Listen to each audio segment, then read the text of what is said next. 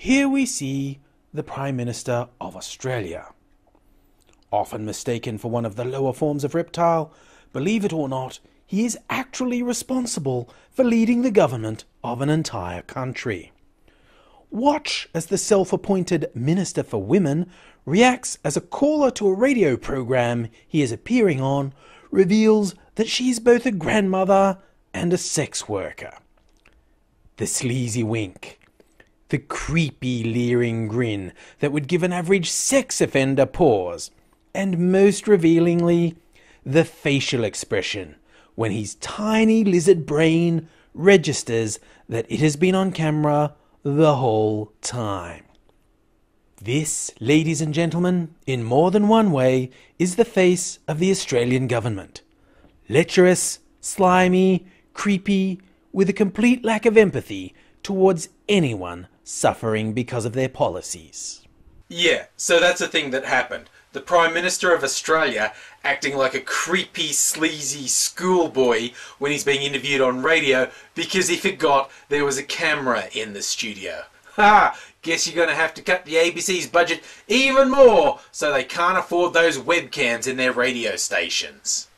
Now, as creepy and sleazy as that wink was, and if you're the sort of idiot who wants to argue that wasn't creepy or sleazy, I don't want to waste time even acknowledging that you exist. See, the wink, that was not what really bugs me. Even when he went further, and honestly, the creepy grin and was way worse than the wink.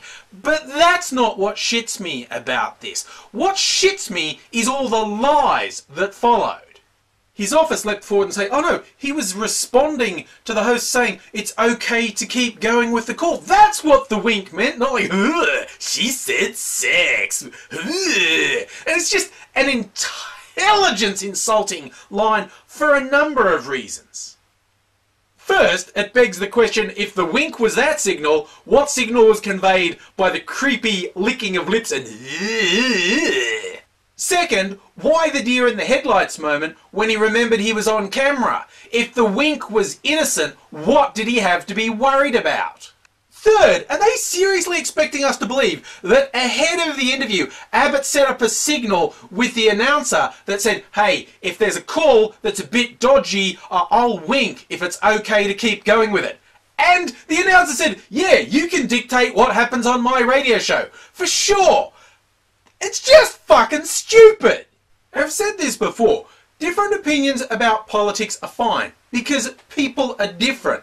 But when a government is elected explicitly on a whole raft of lies, that goes way beyond political differences. And I'm sick of people equivocating and go, oh, all politicians lie. Yes, they do, but not to this level. I would challenge anyone in the world to find some tape of a politician telling 5 incredibly significant lies in one breath. Just before the election, Abbott said, oh, the Labor Party's running a scare campaign against us. But I'm telling you now, there'll be no cuts to health, no cuts to education, no changes to pensions, no cuts to ABC, no cuts to SBS. Those were all lies. These people aren't driven by rational, objective politics. They're driven by raving ideology, lies, and revenge. Even before the election, this gang of thugs were publicly threatening people they declared to be their enemies.